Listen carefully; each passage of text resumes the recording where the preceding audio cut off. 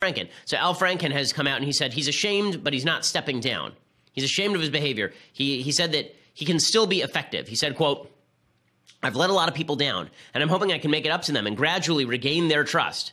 Right, this is what he said on Sunday by phone. He said, "I'm looking forward to getting back to work tomorrow." So no, he's not stepping down. Doesn't matter. There's an actual picture of him trying to grab a sleeping woman's breasts. It doesn't matter that many, many women have now come out and said they grabbed their butts. He says, by the way, his defense of himself is that he's a hugger. That he's a hugger. Did his hands hug asses? I'm confused. Here's Al Franken defending himself. You know, I can't say that that hasn't happened. I take thousands and thousands of pictures. Sometimes in crowded and chaotic situations. I can't say I haven't done that. And I am very sorry if these women experience that. Okay, they didn't experience it. You grabbed their butts. Like, dude, you know who takes a lot of pictures in crowded situations? Right here, me. Okay, I do it all the time. Mathis, my producer, can attest to this. Okay, I do this all the time. I'm in major crowds all the time, taking pictures with lots of people, including many young women. Not once has my hand gravitated toward their posteriors. You know why? Because that's sexual assault. You're not supposed to grab people on their butts, you stupid piece of crap. Okay, and here he is saying, I'm sorry if they experienced that, as though it was like a hurricane. It just sort of came along and swept them along. Oh, well, I'm sorry they had to experience that inevitability of life, which is my hand on their butt. My bad. You know how far the shoulder is from the butt, by the way? It's a long way from the butt. Okay, when I take, not to give like basic, the knee bone is connected to the shin bone, but when I take a picture with somebody and my hand is up here at their shoulder, I have to travel at least 2 feet downward to reach an ass. Okay, but apparently Al Franken's hand is so driven by gravity downward. Right? He has the heaviest hand in the world. He just can't keep it up there, just slides down. And then he says, well, I'll apologize if these women experienced anything. It's just terrible. I just can't, but I'm not stepping down. I'm not leaving or anything. And the Democrats are not going to force him to leave. Okay, and the proof is there. It's all there. It's pretty astonishing. So another one of these Democrats demonstrating her hypocrisy. There's a woman named Jackie Speier. Jackie Speier is a Democratic representative, and Ms. Speier she has said that there are multiple sexual predators basically in Congress, and John Conyers is not one of them. She has said that she knew about all of that people know who these people are. She's from California. Here is her discussing John Conyers, right? Here's what she had to say about John Conyers the other day. Do we actually have a clip, or it's just the graphic? Okay, so here's what she actually said. She said, quote, "I think the allegations are very serious, and that's why there's the ethics committee needs to move forward very swiftly. Not wait years, but very swiftly. Staff up if necessary to determine whether or not those allegations are accurate. If they're accurate, I do believe Congressman Conyers should step down." Okay, the if they're accurate routine basically suggests that now there needs to be a full trial before we decide in public affairs whether or not somebody needs to step down. If that were the case, Bill Clinton was never convicted of anything. Hillary Clinton was never convicted of anything. David Vitter was never convicted of anything. All these people, Anthony Weiner at the time he resigned had not been convicted of anything. That's not how politics works. Politics is not about the idea that you have to go through a full due process trial. That's what you do to avoid prison. Politics is about who do you want representing you. And if we're all going to now have the standard that you have to be convicted of a crime in order for you to be removed from office, then I guess that's our standard from now on. But it just means that our politicians are basically going to be worse and worse people. It's pretty astonishing, right? And Conyers, of course, has said that he'll step aside in the Judiciary Committee. It means nothing. Again, for the 10th time, John Conyers leaving would mean nothing to the Democrats. John Conyers' district is heavily Democratic. The Democrats who have spent the last month saying that it's time to finally wipe out sexual harassment. It's time to finally wipe out sexual abuse. And you know where we should start? We should start with the Alabama Senate race. Let's start with that kiddie porn guy, Roy Moore. Let's start with that guy. Let's start with him. We're so into the anti-sexual harassment campaign now, say the Democrats, we're even willing to throw the desiccated corpse of Bill Clinton under the bus. He's no longer useful to us, and we'll just take that skeleton and toss it right under the grinding wheels of that bus. Time for him to go. Teddy Kennedy? Well, that dude's been bloated and dead for a long time. So if we have to say some bad things about Teddy Kennedy, okay, well, we will set a new standard, a brand new standard. And now the day of light is coming. And there will be no more sexual harassment. There will be no more sexual abuse. We'll finally come to a conclusion in this great saga of women being victimized throughout the United States in positions of power. Well, that lasted for like a week. So congratulations, Democrats. Your moral stand lasted for, I think, less than a week, actually, because first there were allegations about Senator Al Franken, and then there were allegations about John Conyers. So let's start with the Conyers allegations, because this is truly stunning stuff. So John Conyers is an 88-year-old congressperson. He is apparently senile. There are reports that he had literally walked into meetings in his pajamas, John Conyers. He's not been around for quite a while. He was apparently a guy who sexually harassed women many years ago as well. At least those were the allegations. In any case, it has now come out that there was a settlement that Conyers made with a former member of his office in which she accused him basically of propositioning her, and when she refused, he fired her. Was basically the allegation. She ended up settling out for like 30 grand. There's also a lawsuit that had been filed against Conyers. There was an on-the-record allegation by the Washington Post. There's a big report by the Washington Post. All of this happens, and Conyers is 88 years old. Now, make no mistake, this is what's astonishing. Okay, so I'll talk about Roy Moore in a little while, but let's just put it this way.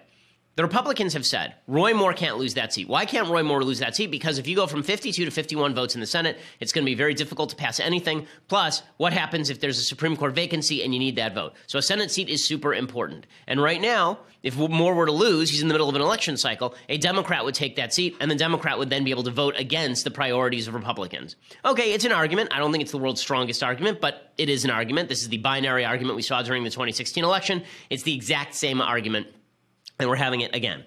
I didn't buy it then, I don't buy it now, but okay, let's assume that that's an argument.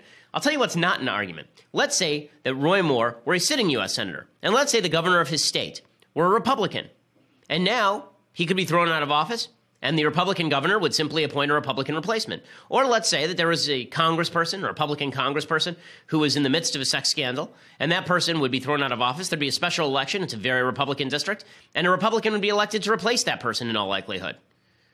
Wouldn't that sort of take away even the argument that there's a binary choice? Well, this is what's so incredible about what the Democrats are doing. Republicans made the argument about Moore. You can't have Doug Jones in there. Again, I think that I don't want Doug Jones in there either. I think the moral choice in Alabama is to sit it out or to write somebody in instead of Roy Moore. But at least there's an argument that the Senate seat's important. There's no argument that Al Franken's Senate seat is important, because it's not. There's a Democratic governor of Minnesota right now. There's no argument that John Conyers' seat is important. He's in like a D plus 1,000 district. John Conyers has been reelected for 22 straight terms, I believe. The guy runs like a medieval fiefdom. Okay, if he's thrown out, guess what? A Democrat will replace him.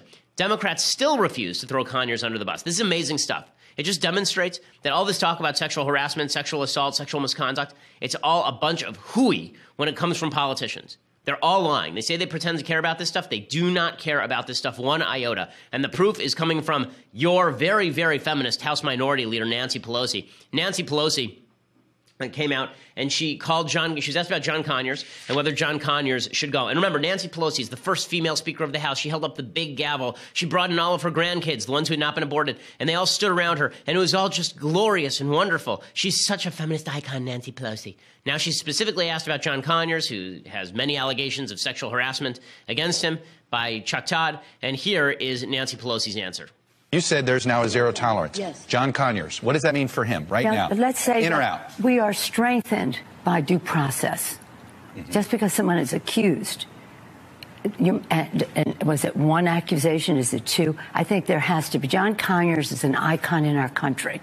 He has done a great deal to protect women, Violence Against Women Act, which the right wing is now quoting me as praising him for his work on that, and he did great work on that.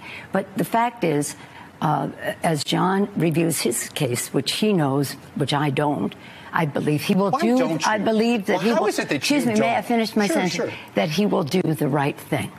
He will do the right thing. So here's what he did. He stepped down from the House Judiciary Committee, which the Democrats wanted him to do anyway, because they want somebody who is not senile in charge of that committee. But when she says, we don't know the accusers, how many there are, or what they've said, well, we know there's a settlement. We know there was a Washington Post story full of allegations. We know that you're calling on Roy Moore to step down from his Alabama Senate race over over allegations that are, quote unquote, similarly vague, because they're not vague, right? Nancy Pelosi, great feminist hero, says John Conyers is an icon, he must stay. And then she goes even further. She defends Franken, she defends Bill Clinton, and then she calls Roy Moore a child molester. I don't know how you can hold a standard of evidence that says that Al Franken is innocent, Bill Clinton is innocent, and Roy Moore is guilty. That standard of evidence does not exist.